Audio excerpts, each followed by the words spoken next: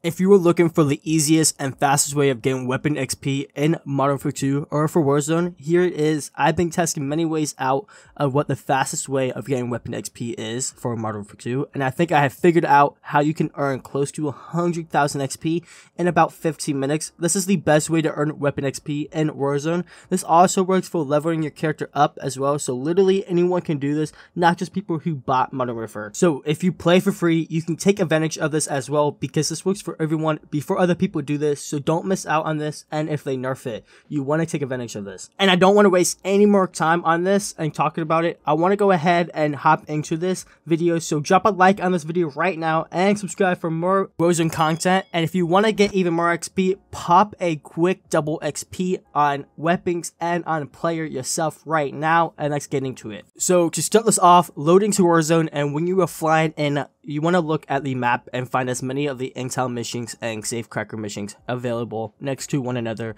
and preferably not in a hotspot when you do this. Otherwise, you're going to run into enemies ruining your day the whole time and just trying to eliminate you and focus on you, which is not what you want to do, especially if you're just focusing on leveling up and gain that juicy extra weapon XP. But you're going to watch as my team wanted to drop in a hotspot and do the safecracker mission, so that's what we did end up doing. But if you are more focused on leveling up your weapons, stay away from that.